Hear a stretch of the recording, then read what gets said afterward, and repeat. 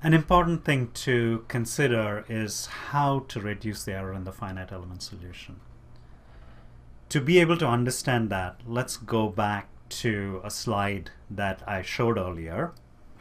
And I talked about how one can go from a boundary value problem to a system of algebraic equations in nodal temperatures using the piecewise polynomial approximation for the temperature. So this is our assumed shape. In our case, we assumed it as, as a combination of linear polynomials. And in the process of going from the differential equation to the algebraic equations, we introduce an error called the discretization error.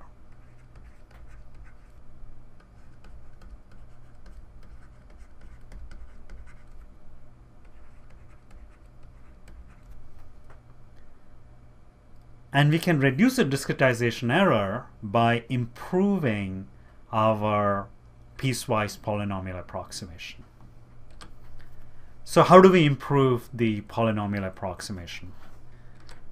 There are two ways to do this. First is to increase the number of elements, and this I think is intuitive.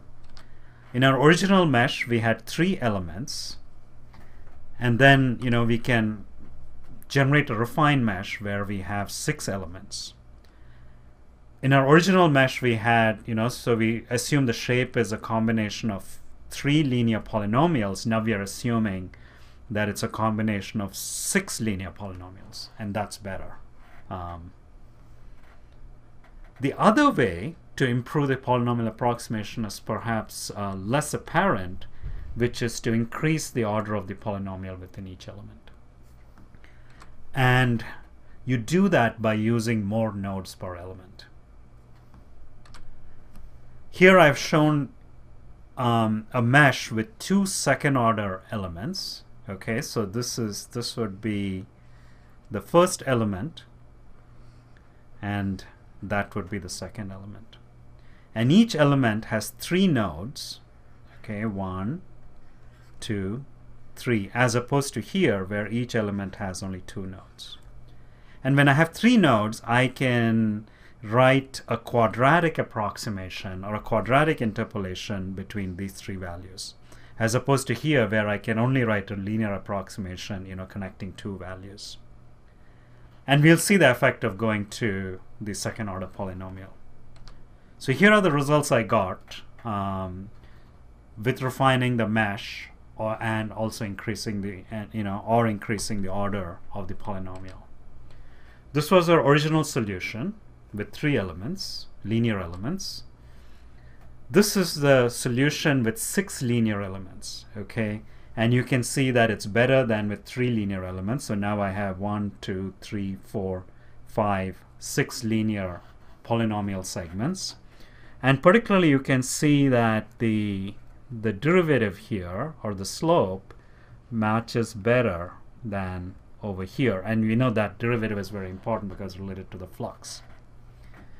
And then I'm also showing you the result with a second order polynomial with just 1 element. Okay, so this is 1 element with 3 nodes. And I have quadratic, shape in between in that element. And this is a special case where the assumed shape matches the actual shape exactly. And if that's the case, the finite element will, boom, it'll match it, it'll give you the right values. And here, with 1 element, there's no difference between the exact solution and the finite element solution when you go to the second order interpolation. In general, the second order interpolation is, is very effective. And here, it's probably not as dramatic as over here, but it's very effective. And when we go into Ansys, we will see that, in almost all cases, the solver puts in the mid-side nodes and uses a second order polynomial rather than a first order polynomial. So then, if that's the case, what we need to do to get a better polynomial approximation is to use more elements. But we'll go and check, the order of the polynomial in one of the first cases. In fact, you will have an exercise where you're looking at doing the solution in Ansys using linear polynomials versus quadratic polynomials.